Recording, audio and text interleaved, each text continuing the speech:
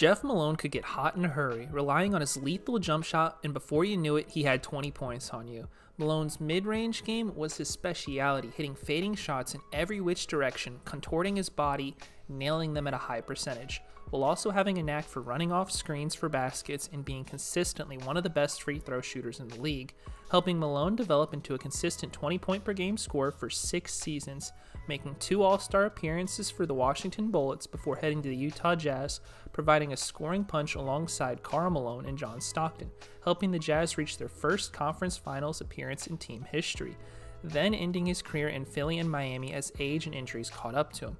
In his prime though, Jeff Malone was going to score in bunches on any given night. This is a look back on Jeff Malone's career. Jeff Malone was born in Mobile, Alabama and raised in Macon, Georgia. Growing up, he picked up the game of basketball attending Southwest High School, excelling on the court, getting recruited by most of the southern schools. And Malone had wanted to attend Georgia, staying in state to play for the team he grew up watching, but decided to switch it up and went to Mississippi State instead after Dominique Wilkins committed to Georgia and Mississippi State had an opening at the guard position.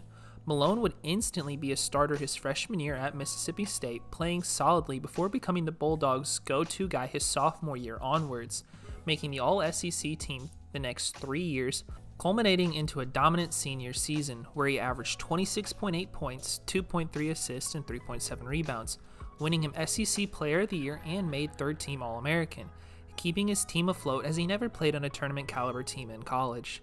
After Malone's senior year, he was valued as a draft prospect because of his ability to score in bunches, hitting the mid-range shot consistently.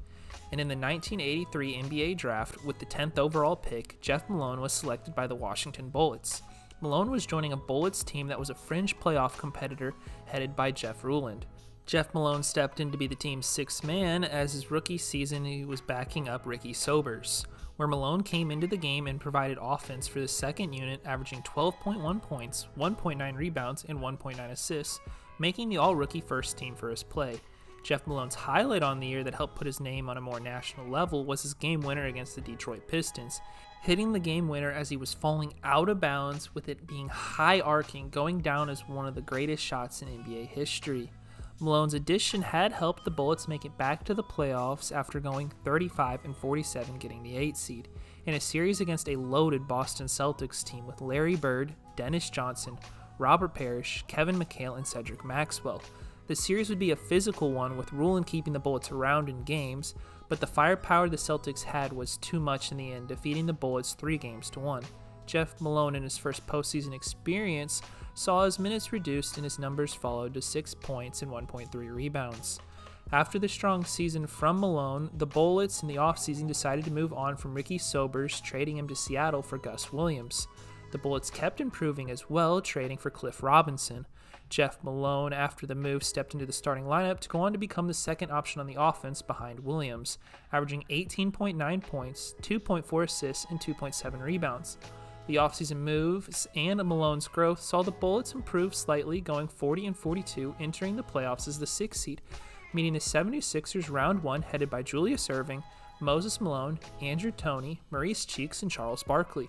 And outside of Game 3, the series was heavily favored in the Sixers, winning the series comfortably behind Irving 3-1. Malone put together a solid series, averaging 16.3 points and 2 assists, yet struggled to slow down Toney on the defensive end, providing a net even result. Jeff Malone next year took his game to another level to become the main guy on the team, averaging 22.4 points, 2.4 assists, and 3.6 rebounds, making his first All-Star game, as he was keeping the Bullets afloat with Ruland missing time with injury, going 39-43 on the season, making it back to the playoffs the Bullets did, in a deja vu moment as the 6th seed to play the 76ers. This time though, the 76ers entered the series without Toney and Malone as both were injured, but the Bullets were in a similar boat as they were still missing Ruland as he wasn't fully healthy, creating a rather good series between the two teams. Game 1, the Bullets and the 76ers were in a tight contest late thanks to Jeff Malone leading the way with the Bullets scoring 21 points. The Bullets were down 1 having the ball for the final possession when Dudley Bradley came through hitting the buzzer beater, winning Game 1 in Philly. The 76ers would respond, winning the next 2 games, taking back home court advantage with big games from Barkley.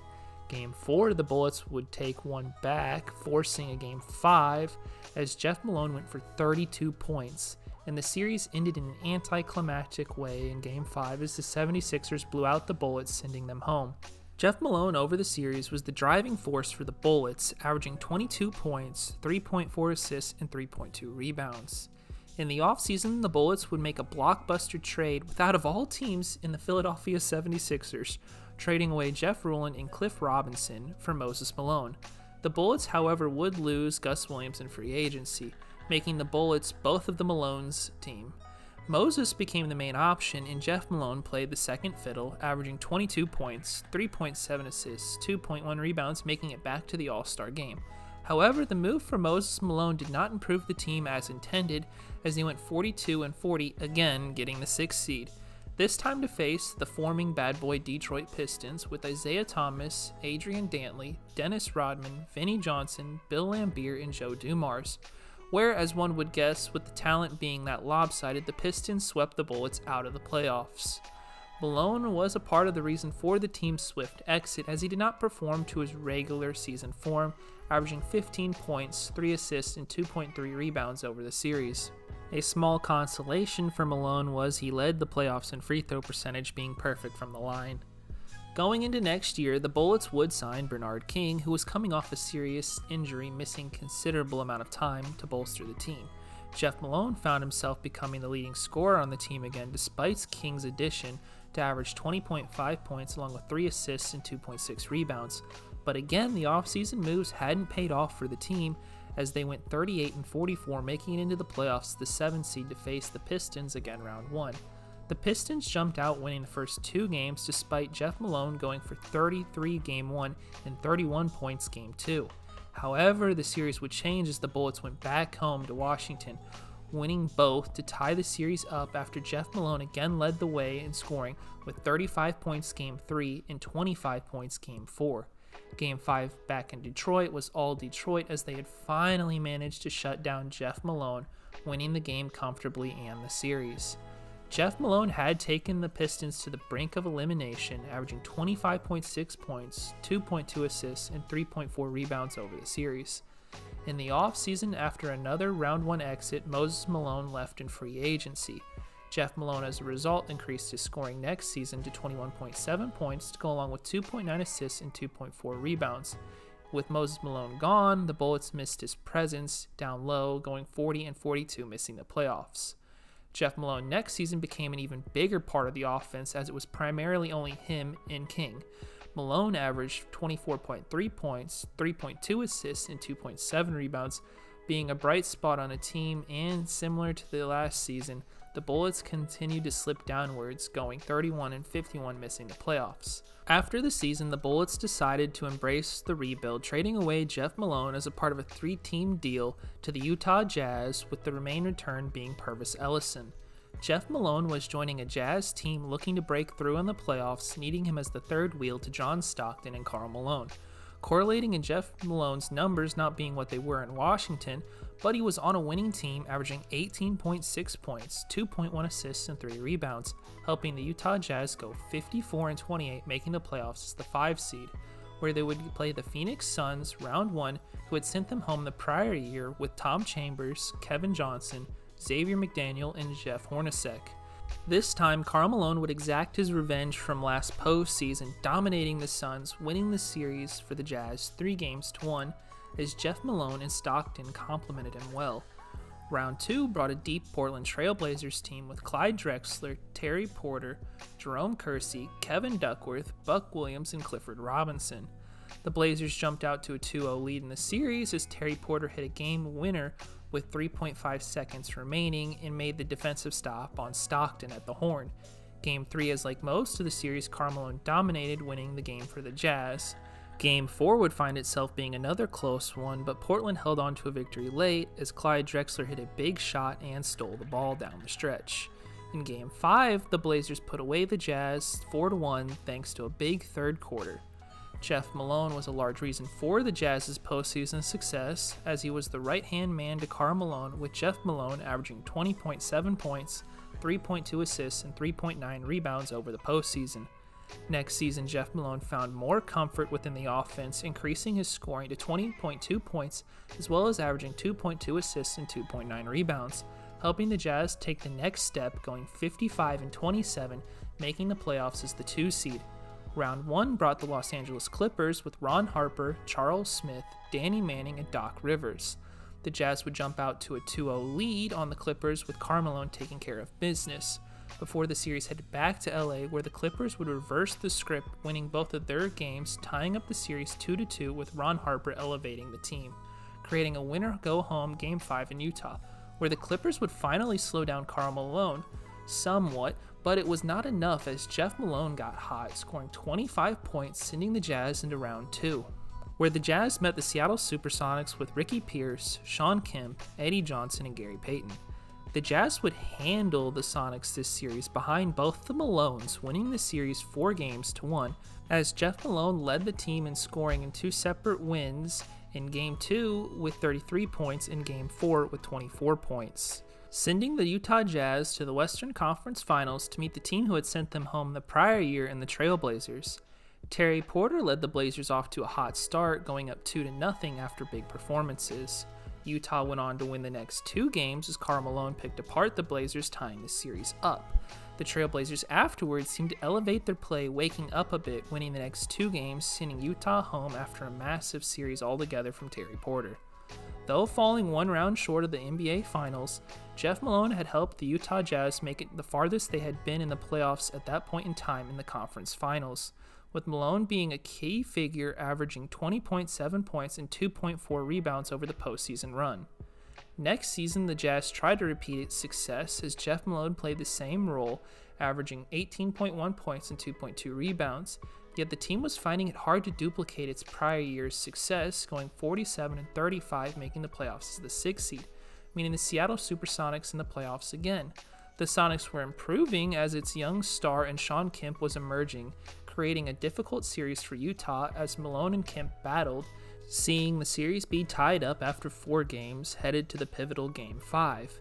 Game 5, the Jazz looked in control, headed into half as they held the Sonics to 30 points. The second half was an entirely different tale as the Sonics caught fire from the floor, rallying behind the home crowd to win the game and the series.